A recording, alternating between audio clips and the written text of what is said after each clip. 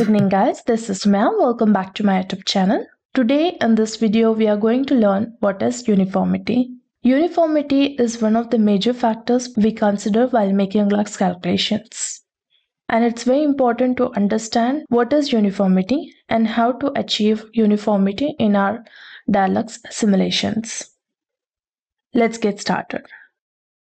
Now, what is uniformity in lighting? Uniformity refers to how evenly light is distributed across a space. To understand this, let's consider a sample project. Here I have considered a sample project of gym.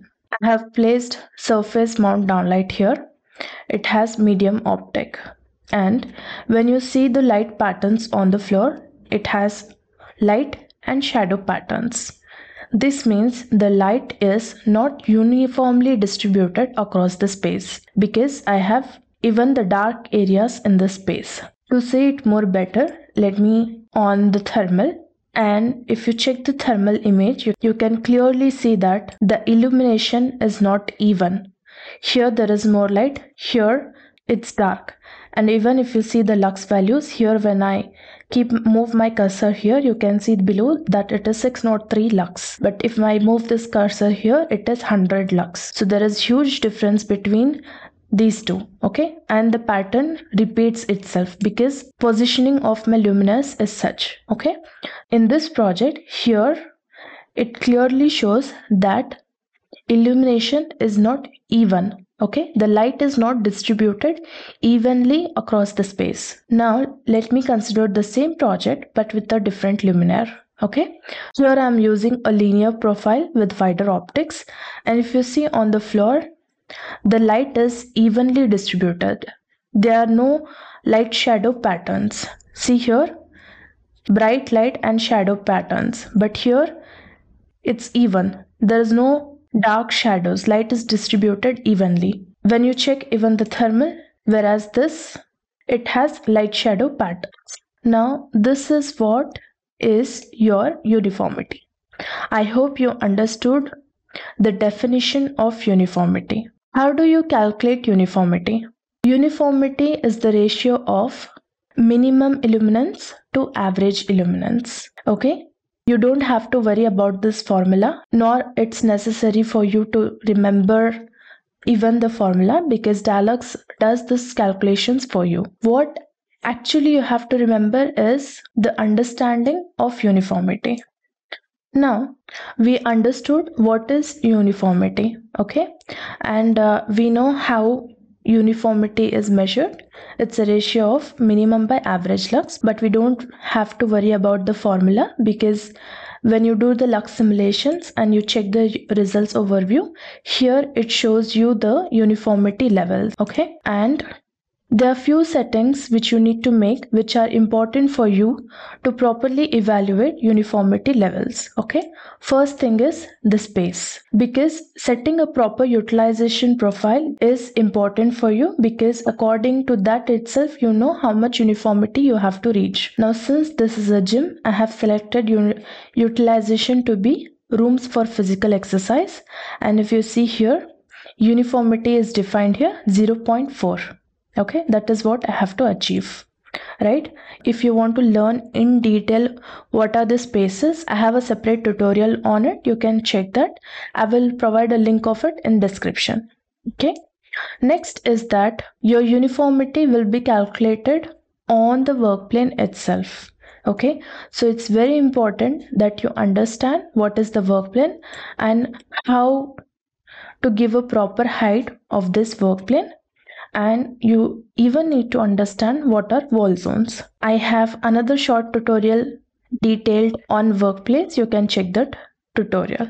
Now, once you make the settings for spaces utilization profile and the work plane, the next important thing is whenever you are doing final lux calculations to check if you achieve the required lux levels and uniformity, make sure you run the calculations without objects and furnitures. What happens when you do the calculations with objects is because, see, take an example here. Now I have gym equipment 3D models placed here, and this gym equipment 3D model has the shadow.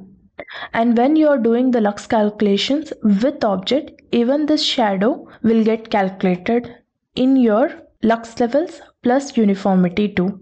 So it's important that you make a setting, and for your final calculation, do the calculations without objects and furnitures. Let me run the calculation and see the results now. I got here 222 lux and 0.18 uniformity. And it is showing me red mark here. That means I'm not achieving the required lux levels and uniformity for the space. Whereas for this second option, let me run here too without objects. Now see here, I'm achieving 331 lux here and 0.55 uniformity, and I got green mark. That means I'm achieving the required lux levels and uniformity, right?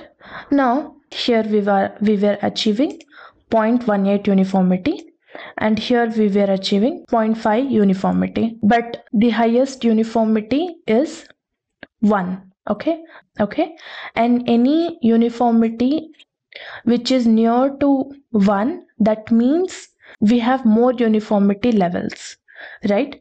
And any uniformity levels like this one, which is very less to 1, that means uniformity levels are low. Okay, now other thing we have in lighting design, usually a misunderstood concept, that if we have more uniformity, your lighting design proposal is good. No, that doesn't mean that way, because we work on different spaces and the requirement for different spaces is different.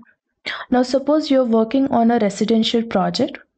Residential projects are more personalized space, designed based on how a user is using this space. Okay, in residential project, even if you refer any lighting standard code or handbook, there is no specific and rigid lux levels and uniformity to achieve. Okay, but whereas if you consider suppose if you consider an office project, there's certain lux levels and uniformity levels you have to achieve. Now consider the other project. If you are working on hospital projects, these kind of spaces need higher uniformity levels. Very higher uniformity you need for hospital projects. Uniformity is based on spaces. Now let us check the same detail in lighting standard book, SIPSE code of lighting, and let us check any specific application and let us check their uniformity required. Now see here we are in code for lighting for hospitals, and here this is for bedded areas, and if you see for this section, they have lux levels requirement to be 300 and the uniformity is lesser than or equal to 0.5. Now if you see, this is a different space. This is for sports lighting, and if you check the uniformity here, there is different uniformity levels for different applications, right? See here, it's 0.7, 0.7, then 0.5. The uniformity standards do vary as per the spaces. The best thing we have in DIALux is that when we choose spaces, we already are selecting our spaces based on this standards itself. Okay, if you have a separate document of a lighting code, you can check the document, or you can evaluate your photometric calculations on the standard spaces from DIALux. I hope you understood what is uniformity and how to calculate uniformity in the DIALux Evo. So this is it guys in this video. If you found this video helpful, please do hit a thumbs up, subscribe to my channel, and stay tuned to explore more in DIALux with me. Thank you.